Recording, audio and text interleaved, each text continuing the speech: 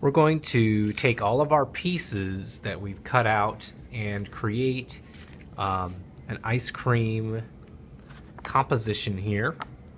And so first thing you're going to do is you're going to pick out a piece of wallpaper. And on the back, the first thing I do is always the same. I take out my pencil and I write my name. I'll put that aside. And then you're going to choose a tablecloth. So I chose a blue one. And what I'm going to do then is take my glue bottle, and I have this so that I've turned it so that the lid is coming out a little bit, and then I'm going to be putting ladybug dots on the construction paper for the tablecloth.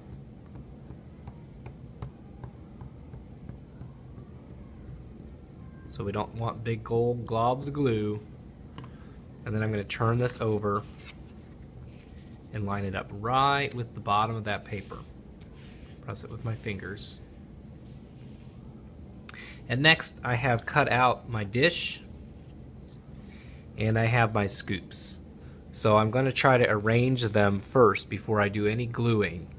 So you can do some things where you hide them a little bit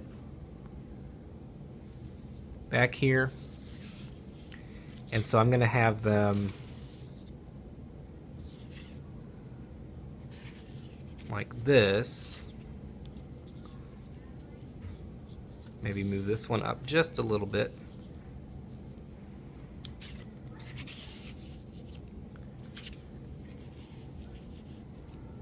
So not everything has to show. So the thing with this, there's this white showing, I can just tuck that behind there and it won't even be a problem. I'm going to take these off and I want to glue these together first.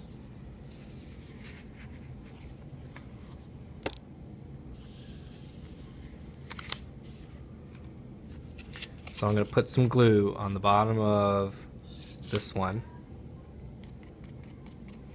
And I'm also going to put some glue in here. And glue those two together. And I'm going to glue this one behind it. And then I can double check to see if that looks good. Now you really want to squeeze these together. This is very thick watercolor paper. That way they will kind of come off of the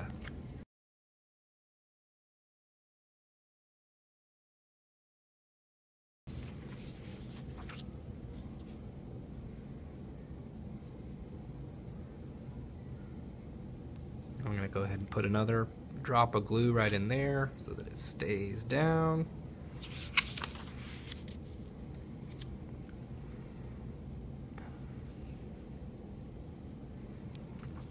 Okay, so I did end up having a piece come down like this.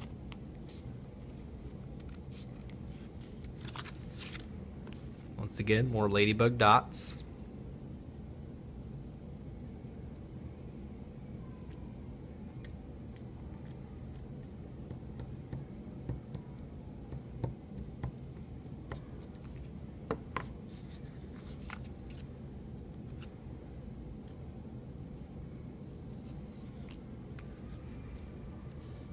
And I like how I haven't put this right next to the edge. I got the space between this here. Now I've got some scraps of paper and I'm going to make a little cherry. So I'm just going to kind of turn my paper and cut out a cherry.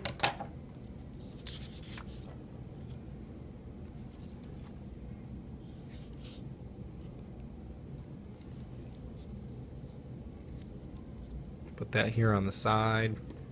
I've got a marker. I can draw a little stem for that.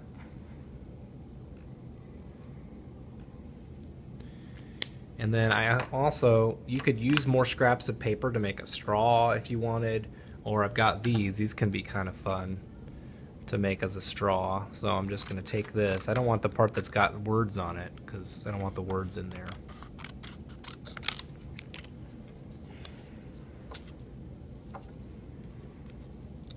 figure out where I want that. I'm going to have it on this side so that it balances out my cherry. Alright.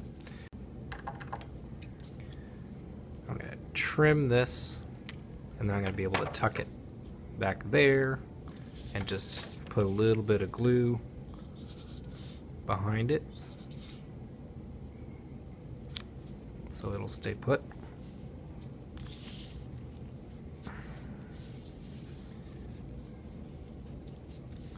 And we take it off to the drying rack.